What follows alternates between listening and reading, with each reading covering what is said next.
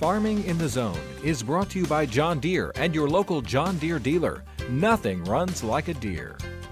Today we begin an exclusive three-part series called Farming in the Zone. As weather and price volatility rage in farm country, the importance of maximizing every acre continues to grow. And for farmers, that means going from farming by the acre to farming by the inch. National reporter Tyne Morgan has more.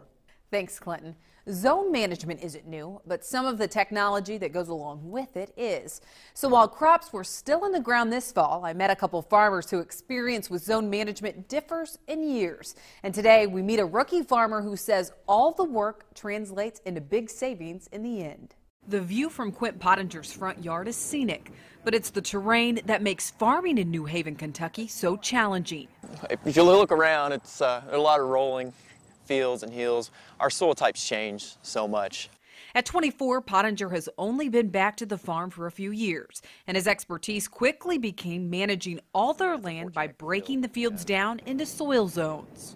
With different zones requiring different levels of nutrients, having different pH levels, different phosphorus levels, if we can monitor that and put down what we actually need, then we can go in and put the right seed, the right depth. Pottinger says dividing the field into multiple zones takes time and a lot of soil samples. When the crops are growing right about now, before we'll take the harvest it, we'll take a sample and we'll see what our nutrient levels are. Last month, with a layer of snow on the ground, Pottinger took another sample, helping him develop planting plans for the year.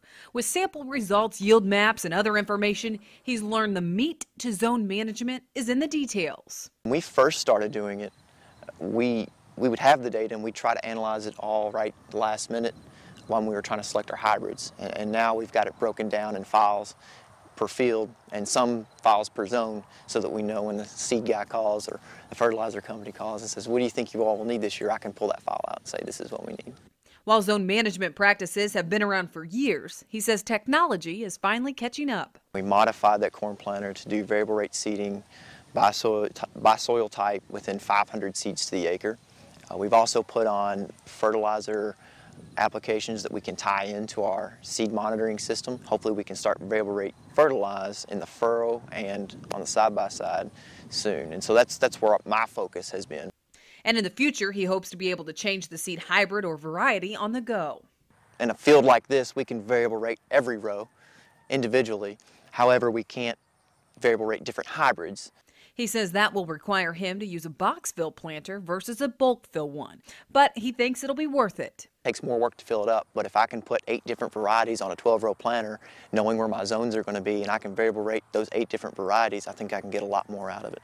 Even though some of the technology is on the horizon for the Pottingers, he says what they're doing today is already paying off. We paid for our variable rate seed system, row flow from Precision, our monitoring system, and our fertilizer system this year. We can already see it. Clinton, tomorrow I'll introduce you to a Michigan farmer, and with 10 years of zone management experience under his belt, he says it only gets better with time.